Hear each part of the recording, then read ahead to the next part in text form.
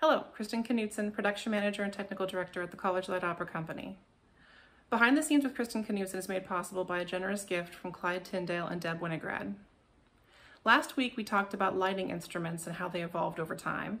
This week I want to talk about lighting control systems, so dimmers and lighting consoles, things that allow you to manipulate the light but are not lighting instruments themselves. I still had more material than could fit into this episode, so if you happen to be watching the Facebook premiere, be sure to check out the comments because I'll be lurking and I'm going to post a few fun photos that didn't make it into this episode.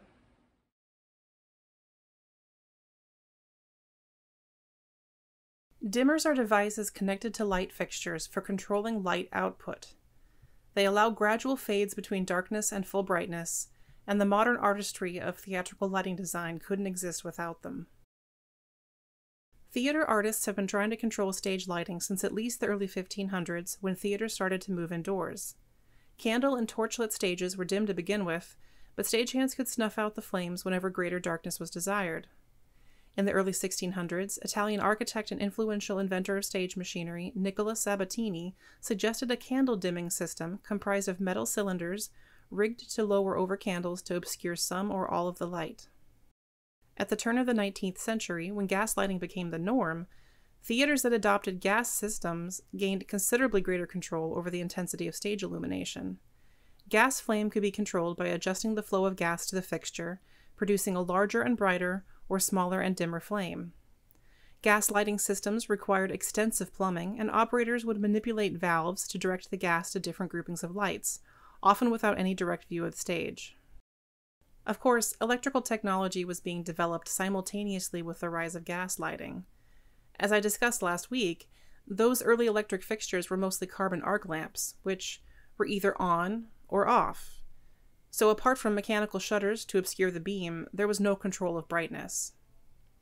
I previously misidentified this image as an example of gas lighting due to some mislabeling, but I have since realized it is actually an illustration of one of the earliest demonstrations of electric lighting control, presented at the 1882 Munich Electrotechnical Exhibition. You can see the lighting operator standing stage left at a bank of levers, perched above what looks like a power distribution box. And although it's not pictured, this setup reportedly included a saltwater dimmer as part of the power supply system. Before we look at examples of saltwater dimmers, let's learn a little bit about what makes electrical dimming possible in the first place. How about some basics of electricity, just to make sure we're all on the same page in regard to terminology? I pulled this information from several great sources as I was searching for the simplest explanations to share with you all, so I will include a list of websites at the conclusion of this video for those of you who are interested in diving even deeper into the science behind electricity.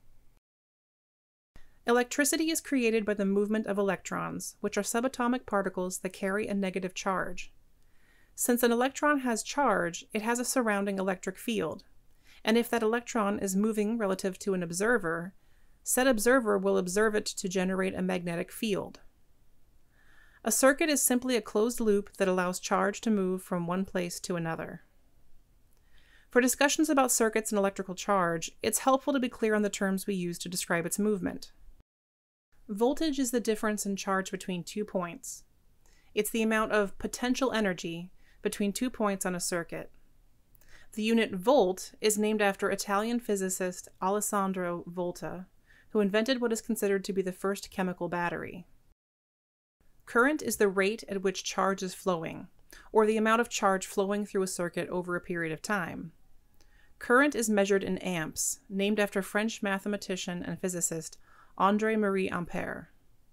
1 amp represents 6 quintillion, 241 quadrillion electrons per second passing through a point in a circuit. Resistance is a material's tendency to resist the flow of charge.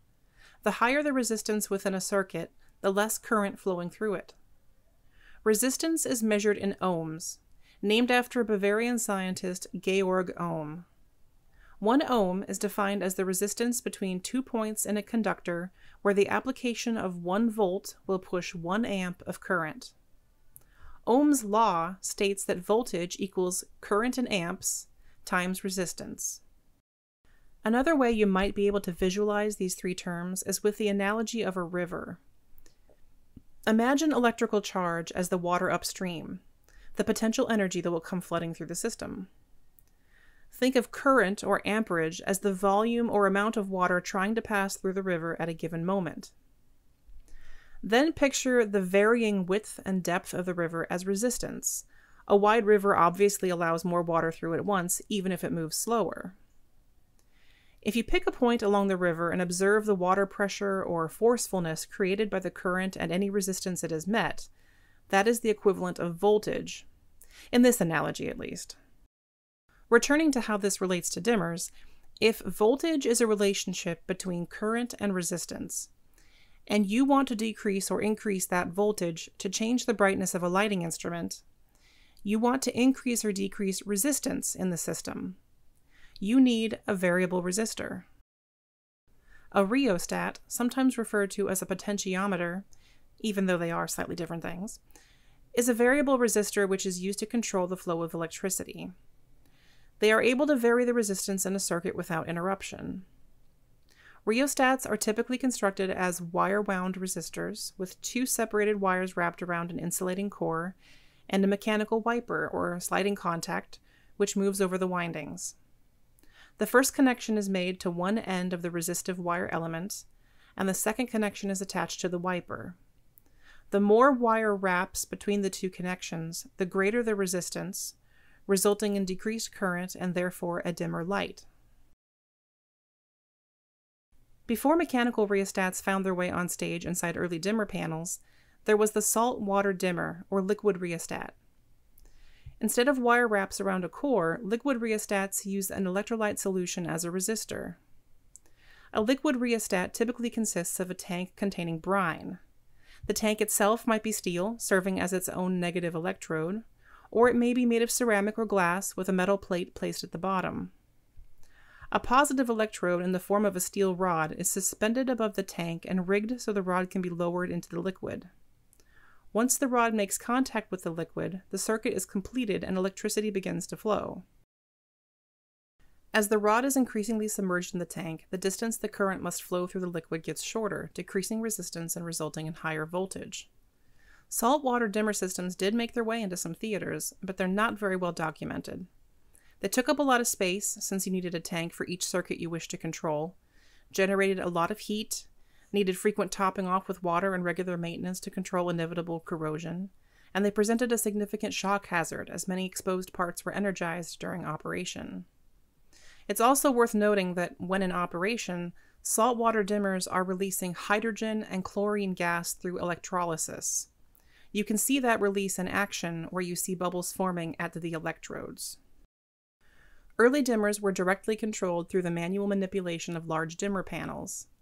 This required all power to come through the lighting control location, often taking up considerable space and putting operators at closer risk for electrical shock. Banks of mechanical rheostats were operated through the use of levers, sometimes with interlocking capabilities, but generally operated as single lighting circuits. It took real muscle to run some of these panels. There was no presetting of cues, everything had to happen live, so to speak. The hand of the operator determined how smoothly the lights would fade in and out. For complex cues involving many lights, several stagehands had to get involved to reach all the levers simultaneously. I'd like to share more of this excellent demonstration of a rotary rheostat dimmer. A resistance dimmer is really quite simple. You have a very large variable resistor, also known as a rheostat or a potentiometer, depending on how old you are, and it is hooked in series with your lights. That's it. You have power source, big resistor, lights. Done. The power flow through this is also pretty simple. We have plugs on the front so we can plug in our lights, and then the neutral from the plugs comes down here to a little screw terminal on this plate, which then goes around here to this variable resistor, and then goes across this wiper arm to the other variable resistor, where it goes around and then goes back out again.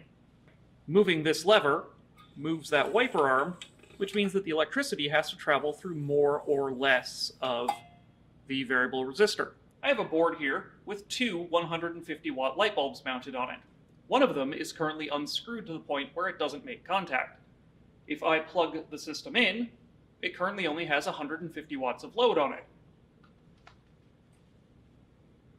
And that happens. Now, if I just simply reach over and screw this light bulb in till it makes contact, now I have sufficient load, I can actually take it all the way out. And then I can just go over here, lights go up, lights go down.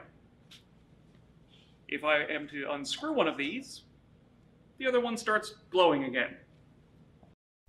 For some time, it seemed that companies were competing in some kind of dimmer measuring contest, looking to one-up each other with the biggest dimmer panel possible. While impressive to behold, these behemoths must have been a nightmare to operate. Rheostats made way for variable autotransformer dimmers, no less bulky than their rheostat cousins in the early years, but more efficient and typically boasting a more consistent dimming effect. Autotransformers differ from rheostats in that they only utilize one continuous winding instead of two, with opposite sides of the same wire coil serving as both primary and secondary winding. The term autotransformer refers to the single coil, not to any kind of automatic mechanism. They were still very much a manual, mechanical piece of equipment. Variable autotransformers are sometimes referred to by the trademark name Variac. This dimmer came out of a lighting board that the Oberlin GNS players brought from Oberlin. Gotcha. This one got removed because it had mechanical issues, which never got fixed because it required parts we couldn't get. So that was a board that I think originally had 6, but when I met it, only 5 were in it. And we wound up much of the time with only 4 working. I looked this up, or I was looking in actually the Mechanalist book, and found a picture of this that said this was the first auto transformer commercially made dimmer for the theater. And that book is copyrighted in the very early 30s. So whether this unit is that old or it's a slightly newer one, I don't know. In the late 60s, I tried to get some parts for one and had to do some major upgrades because these were the older model that they didn't make parts for anymore. But this is one of the original ones. And the arm here went to a big handle on a shaft, as it would push it and pull it with a lever arrangement. And there was a means so that you could lock, there was a handle on the end of the shaft so that you can lock the handles in so that you can run them together. Right. It took a lot of force. Yeah, I bet. So you could run them individually or mechanically lock them together, which is pretty common for boards of that vintage. That's the connections in and out. But the auto transformer dimmer was a big improvement over what were previously in the theater resistance dimmers, which had to have an extra load because the dimmer only worked properly if it had exactly the right load on it. Right. And if you didn't have that many lights, then you had a room that was sometimes called the ghost room, located someplace, and you just had a lot of light bulbs in it that you could patch into your lighting system to make up the wattage, so that each dimmer had the full amount of wattage on it. Yeah. And then you had this room that just made light and heat. And the Falmouth Playhouse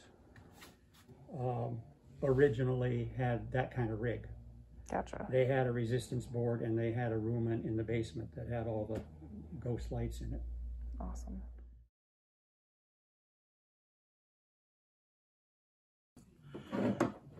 So this dimmer, it's a more modern, like maybe 1950s, Okay. vintage auto transformer dimmer. This is the kind, in fact, this was a spare for the lighting board that was in the theater when I first came here. Okay. The one that you have all the some old pictures of. And so this is, while the old Ward Leonard is linear, this one is turned around in a circle, so that the and it's got that spot that's making contact right there. Yeah, there's a carbon brush, just like in a motor. Yeah. that makes contact on the top of the coil as it goes around. And the wiring points are here. And it was rigged, some of this stuff is apart, but on the end of the shaft was a gear very much like that. Mm-hmm. And although this is out of a slightly different style board, it was a similar thing where it was mounted so that as you move this lever, Yeah. it would rotate the gear Cool. and rotate the dimmer. And with this rig, there's no mechanical way. You have a row of them, there's no mechanical way to interconnect. Mm-hmm. So what we had a whole set of sticks, Yeah. wooden boards, some designed of various lengths.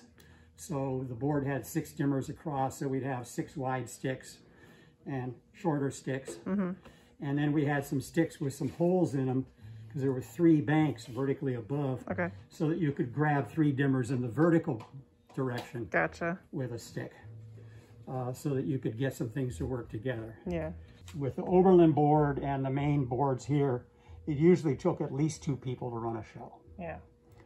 And they were doing some very interesting ballet moves, because it was not uncommon to have one hand on one dimmer, one hand on another, use your knee for another one. Yeah. Sometimes it was arranged with the Oberlin board so you could be at one desk and actually use your foot to push one on the... It was So how else. how many circuits were you able to control with this old board? Do you remember? We had 18 plus 4 or 5. So what's that make? 23. We had the means. There was another desk of 3 dimmers that could either be used as master dimmers or as 3 additional, depending on, and you could switch it depending on what you wanted to do. And we had means. I actually added the means into it so that some of the dimmers could be switched between different loads. So if you had a light that you used in one act but not in another, Gotcha. you could switch it and double purpose the dimmer. Great. Yeah. But by today's standards, that wasn't very many dimmers. Right. Yeah, that's pretty minimal. But by today's standards, there weren't very many lights over the stage either. Right. Great. So that's the old electromechanical dimmers. And then we can get into the more modern ones. Awesome. Dimmer control started to resemble modern-day control systems starting in the 50s. The first electronic solid-state dimmer was invented for household use by Joel Spira in 1959. These solid-state dimmers operated on silicon-controlled rectifiers, which conduct current in one direction, or triacs, bidirectional triode thyristors, which allow current flow in both directions. With dimming made possible in a much smaller form factor with no moving parts, theatrical dimmer panels started to shrink. Long before true computerized control became possible, simple remote control boards emerged, allowing operators to step away from the dimmer rack itself and manipulate a much more manageable desk-sized panel of switches and sliders.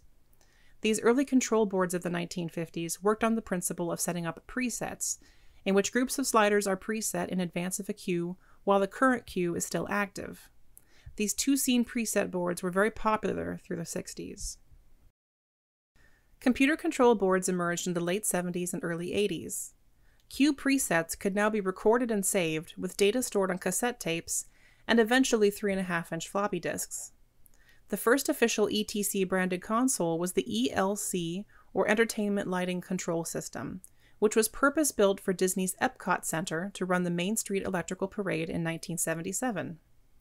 A total of 6 consoles were made, and this board remained in use at Epcot until 1993. These early computer consoles included integrated or peripheral monitors for interfacing with the computer system. Computer lighting consoles communicate with the dimmer racks remotely with a data cable connection. Since the late 1980s, DMX512 has been the digital protocol of choice, at first cabled to a demultiplexer near the dimmers that converted the signal into analog control. DMX512 stands for Digital Multiplex with 512 pieces of information. Modern dimmers include microprocessors that convert the DMX signal directly and can provide diagnostic feedback to the control board. So this is a more modern dimmer pack. This dates from the late 1990s. This is one of 4 of this kind of pack that's in use in the theater now. It's current equipment. It's all electronic, and the advantage of that is the actual lighting control board connects to this with a small digital cable, so it's easy to put the control board wherever you want it. The Theater Guild puts it in a booth at the back of the house.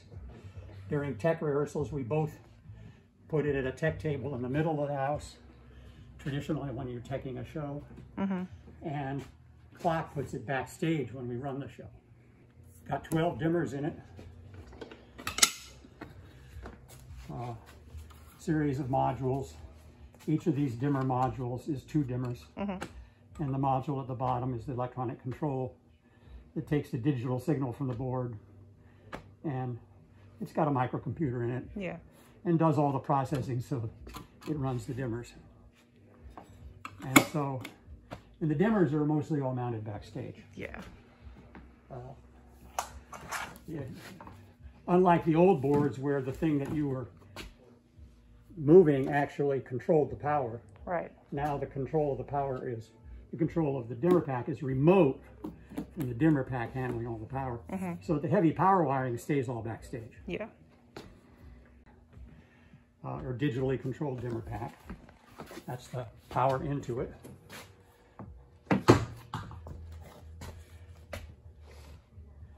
And this is a short cable that links packs, but this is the control cable, which basically looks sort of like a microphone cable, but isn't quite. And this one I will open up because we've got to open it up to clean it anyway. Yeah. And this particular model is still in current production. Okay. I can't fire it up easily here, but you got a nice digital readout you can do. It's got a lot of onboard functions.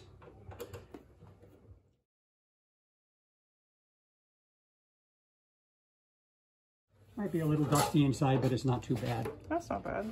Yeah. So what you've got here is these are the connectors for the outputs that go to the lights. A row of circuit breakers on the front. This is a fan.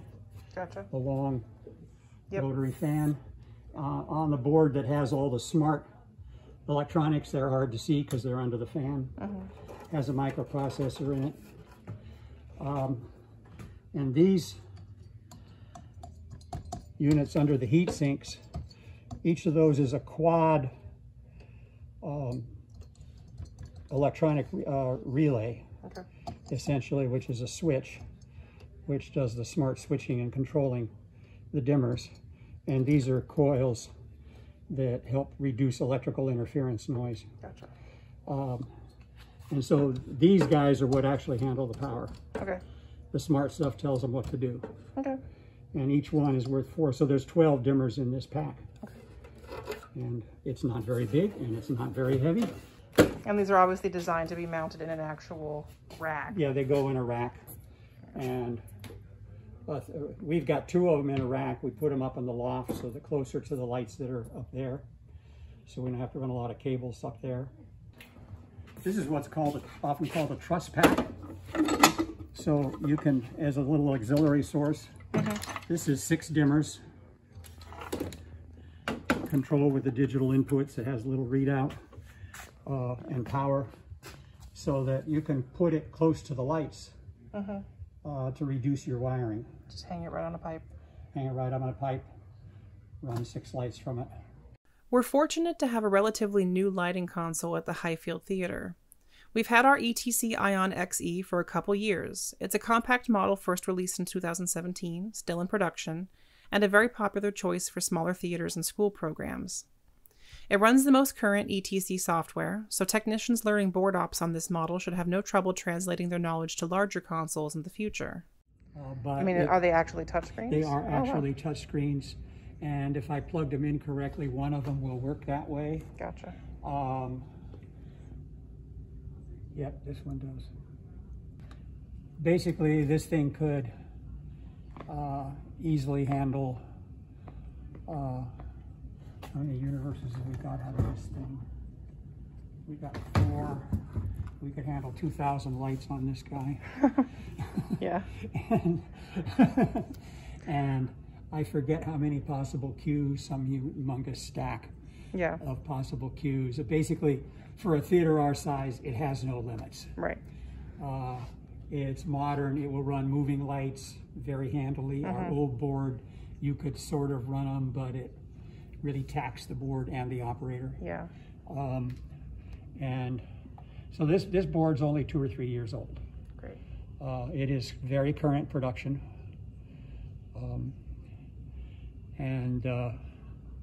So we're now set up on the tech table the way we would be during a tech rehearsal. Okay. And often when you're running a show, you take it down to one screen. The multiple screens are really handy when you're programming. It's actually possible to, on one of the screens, put up a magic sheet of your show. Gotcha. So that you see which lights you're messing with. And it's very smart, so it'll do all the modern board tricks. Offline storage is a USB stick. Better than the old floppy. And I didn't plug them in, but it's basically a specialized computer. Yeah, it takes a We mouse, got a keyboard, we got a and mouse, we got, Yeah. very programmable. I know that you can, all of these faders, you can program to do lots of different things. Yeah. With a little screen that tells you what you're doing. Oh yeah. Yeah. So the coding and the signals that are set over the DMX line will control up to 512 dimmers. Right. Okay. Yeah. And if you need more, then you set up what's called a second universe, which is the next 512 dimmers. Yeah. Ad infinitum. And big shows have many universes. This one will take 4 right off the bat. Great. Which is where I get 2,000 lights. Right.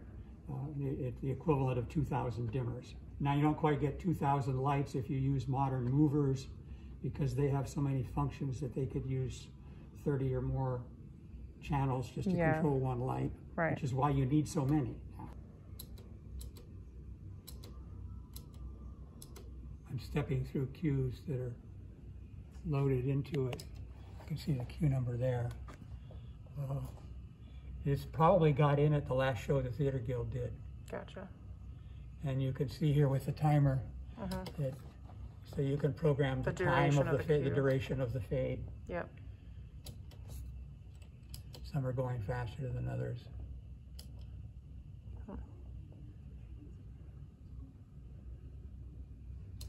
And as you can see, cue numbering, it's been this way with electronic boards for a while, is not always in integers. That's very handy because if you start off with integers, then it gives you the ability to add cues in between without messing the sequence. Yeah. Now that we've reached the era of computer control as standard, let's talk about the difference between hard and soft patching. The assigned connections between circuits and the dimmers is known as the hard patch, the actual physical cabling that determines the electrical pathways. In older systems, to provide greater flexibility and allow changes between or during shows, circuits would connect to the dimmers by way of a patch bay. I'm sure you can picture an old telephone switchboard. All those short cables completed circuits that linked one phone number to another as needed. Theatrical patch bays work the same way. If it helps to visualize it, imagine the dimmers calling on different circuits to reach different lights. The lighting instruments are cabled to numbered circuits, which are then patched to numbered dimmers with a short cable at the patch bay. One dimmer might even have multiple circuits connected to it as a grouping. Soft patch refers to a digital version of this dimmer assignment. Everything gets cabled with one dimmer per circuit, and then the dimmers get patched into control channels using a computerized console. Here's a portion of a soft patching demonstration on ETC software. In EOS, we use channel numbers to tell the console which lights we want to manipulate. Patch is where we assign channel numbers to our dimmers and multi-parameter devices, like color-changing LEDs, moving lights, and other DMX-controlled fixtures. In a new show file, patch is one of the first things you'll need to do in order to communicate with your rig. There are 2 ways to view patch. The default way is by channel, so I have channels on the first column in numerical order, followed by addresses. To switch to the other view, I can press my Format button, and that's going to put things in numerical order by address. For now, we're going to go back to channel view. So let's patch a couple. So if I say 601 at, because we are in the channel view here, the console is going to assume channel, and it puts that word on the command line for us. And then when I press at, it puts the word address for me. We're going to say 250, enter. So what I've done here is I've patched address 250, which could be a dimmer, into channel 601. I can also patch a range of channels. So for example, 604 through 610 at address 101 is going to assume that each of those channels has one address in it and will populate those consecutively throughout the range of channels. Some modern equipment requires more than a simple dimmer to channel patch. Color LED instruments and moving lights require a constant power supply, usually cabled with Edison extension cords and bypassing the dimmers, and all of the light's parameters are controlled by individual DMX channels. A color-changing LED fixture needs an absolute minimum of 3 channels so it can control the intensity of its red, green, and blue diodes. Moving lights need many more channels. Just as an example, a Verilight 3000 spot uses 28 individual channels to control intensity, panning movement, tilting movement, focus, zoom, LED color mixing, including a color wheel, multiple gobo rotators, strobe, and more. Moving lights are very popular for concert events and large venue productions. They are incredibly versatile, and while they might be heavy and a bit of a pain to hang, they are entirely focused from the ground at the console. Color LED fixtures in general are very beneficial for things like rep plots, where you need to set it and forget it, but still have the ability to change the color of your general illumination without climbing a ladder or going up in a grid to change out a gel. Our lighting inventory at the Highfield may not be very high-tech right now, but in the future, as funding allows, we will invest in white LED conversion kits for our Source 4 ellipsoidals and start collecting color LED pars. It's very doubtful you'll ever see a moving light at the Highfield, since our grid and house ceiling is so low. Movers are quite large, need a fair amount of clearance to swing and pivot, and their onboard mechanical elements often include fans and shutters that generate a surprising amount of noise. This concludes our exploration of theatrical lighting. Apart from the usual suspects of Wikipedia and Encyclopedia Britannica, the links below were the ones I found most interesting and useful while I was preparing to film these episodes. I strongly encourage you to check them out. Thanks for joining me today. I hope you enjoyed this 2-part special on electrics. Behind the Scenes with Kristen Knutson is part of our larger series, Digital Clock. Digital Clock is made possible by a generous gift from Phil and Liz Gross. If you'd like to learn more about our programming or how you can become a supporter, please visit us at collegelightoperacompany.com. Join me next week. I'm going to talk about scenic painting, so if you want to get your hands dirty with some paint, I'm going to do a little faux finishing demonstration for you.